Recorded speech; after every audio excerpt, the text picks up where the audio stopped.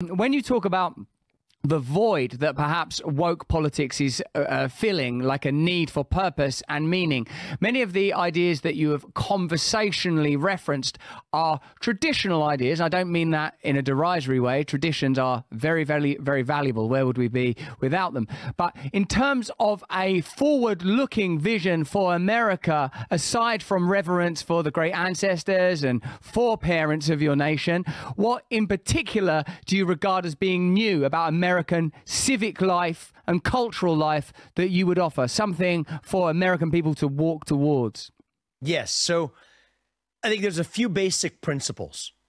Meritocracy, put merit back in America, that you get ahead and get however far you want to, not in the color of your skin, but on the content of your character and your contributions. Do not apologize for your success.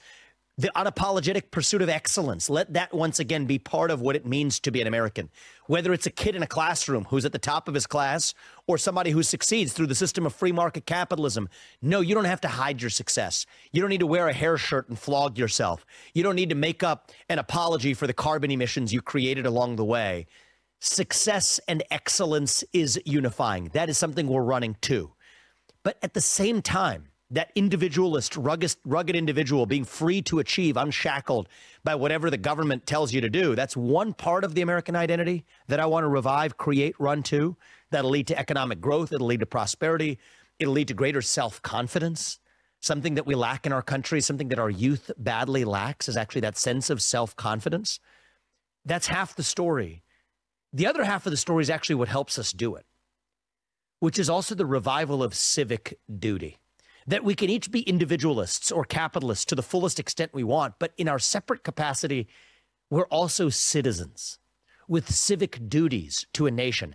Citizenship isn't just about inheriting a bunch of rights. It comes with duties attached to those privileges as well. I think every high school student in this country should be able to pass the same civics test that an immigrant has to pass, is today required to pass, in order to become a citizen of our nation.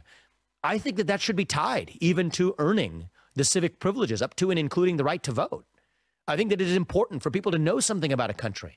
And if they don't know that country, then at least serve that country in some minimal way, whatever that is. But that civic knowledge, young people don't value a country that they just inherit. They only value a country where we actually have a stake in that country, where we know something about that nation. And so I think that, you know, the Wealth of Nations and the Declaration of Independence, both of them were actually written in 1776. Funny enough, both of those, individualism and unity, capitalism and democracy, both of those are America's parents. And I think we're going to need to run to both of those values once again, in some ways actually by separating one from the other, right? Sometimes when two parents get into a struggle, a little tussle, they run roughshod over each other. Sometimes you need to keep them apart. And so I think the right answer is not to force capitalism and democracy to share the same bed. What we actually need is maybe a clean divorce, maybe some social distancing between the two.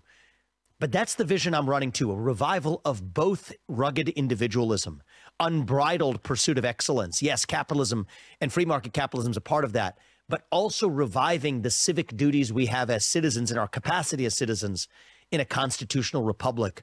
Both of those are what it actually means to be an American. And I know that's a little philosophical, but just gives you a sense for where my headspace is. We have all kinds of practical ways to make that real. But, you know, I think you're asking me to go a little deeper there, and that's where my head is.